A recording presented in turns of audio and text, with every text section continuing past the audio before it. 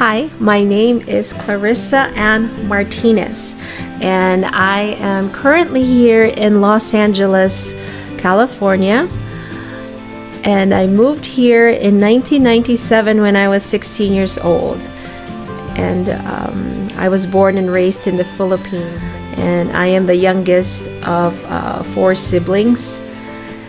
And I just want to share a little bit conversation that I had with a beautiful, beautiful friend of mine, Deacon Francis Coyne, and he is actually a transitional deacon from San Francisco. He got to accompany me in this sharing time as a minister, as a missionary, and just carrying the heart of the Blessed Mother in this holy journey that I've been. Blessed Mother obviously has always been right behind me, literally.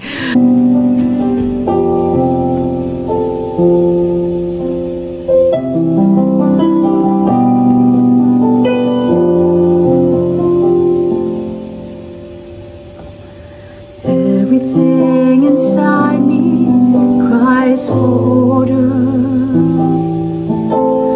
Everything inside me wants to hide. Is this shadow an angel or a warrior? If God is pleased with me, why am I so terrified? Someone tell me I am only dreaming. Someone help me see with heaven's eyes. And before my head agrees, my heart is on its knees. Holy is He, blessed am I.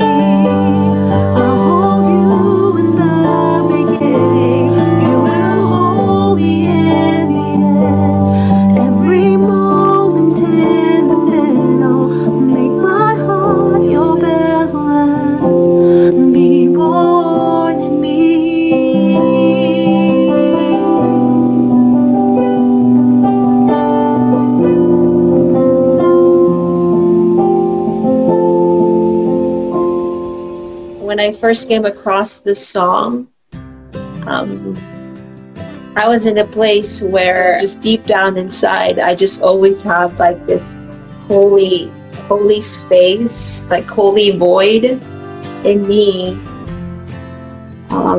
as I've always been in ministry. Like in the first 5 years of marriage, we always thought that we were going to have a baby, even if I knew that I was my medical condition. So I grieved through that.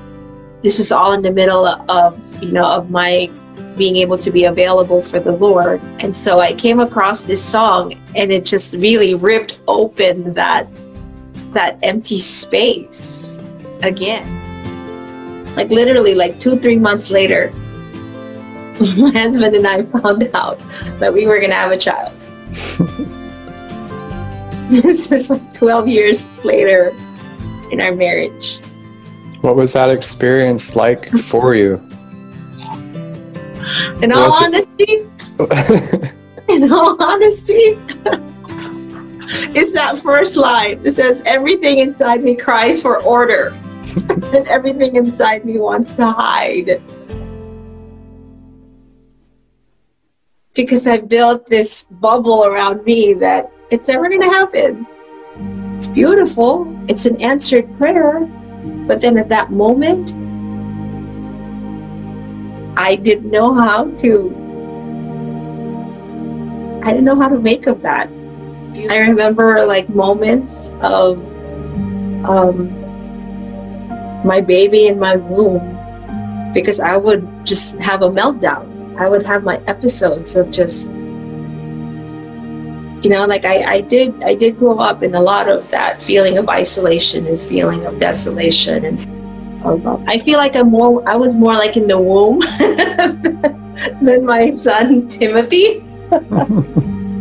It was like the 9 months of Timothy in the womb. I was in the womb of the Blessed Mother, that she had kept me there, because Our Lady of Guadalupe, she's the woman, she's the person that would come to me and say, it's okay, it's good. I would just hear the voice of my child in my womb and saying, Mommy, we're going to be okay.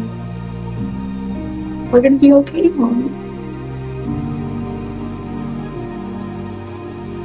So, I think my son was the braver person between the two of us.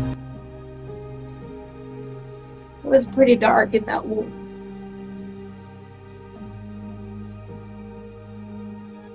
So as you were bearing new life in yourself, you also felt like Our Lady was bearing you. All this time we've waited for the promise. All this time you've waited for my arms. Did you wrap yourself inside the unexpected, so we might know that love will go that far? Be born in me, be born in me, trembling heart, somehow I believe that you chose me. I hold you in the beginning, you will hold me in the end. Every moment in the middle, make my heart your Bethlehem. Be born in me. I am not brave, I'll never be. The only thing my heart can offer you is vacancy. I'm just a girl, nothing more, but I am willing, I am yours.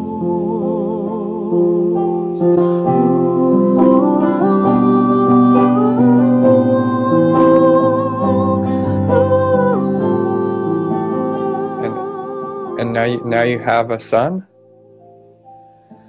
He's 2. Timothy Francis Josiah.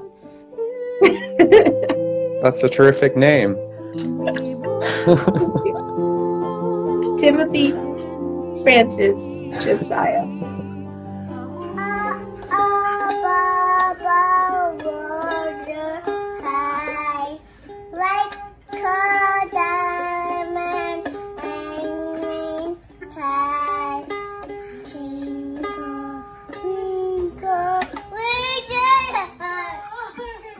It was one thing to be a spiritual mother before my being in the womb of our Blessed Mother during my pregnancy. That's one thing about being a spiritual mother, but you're right. To be a life bearer and a spiritual life bearer takes a whole different meaning, a whole different life. All of that innocence and that purity, it's like it shines through and through. That's being a life bearer. When you see through the life of every single thing that is happening, every single movement to the one you love.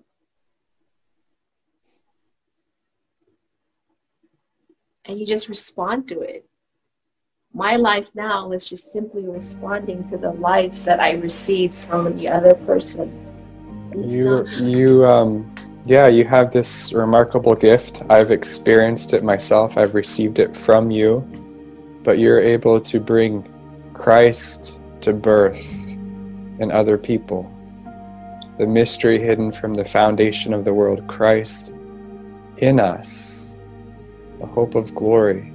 The life of Christ. It's heaven on earth. How could you resist that? Mary is a mother of Jesus, and she's also a mother, our mother, and the mother of the church. As a mother, she brings Christ to birth in each of us. And the way that she does that is that she shows us what we already have. Would you agree? You're shaking your head.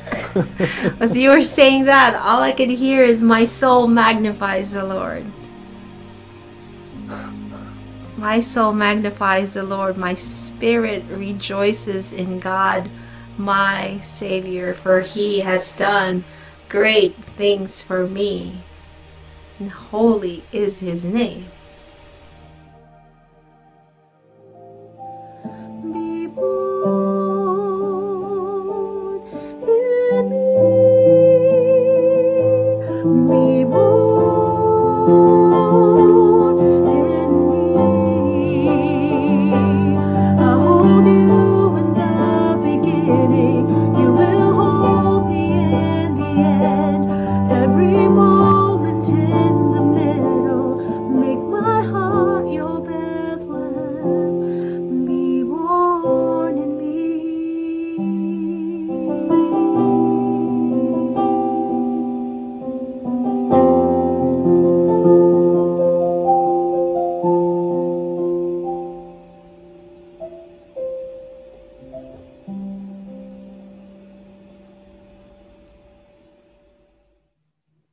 After I gave birth, like my whole life wasn't like happily ever after.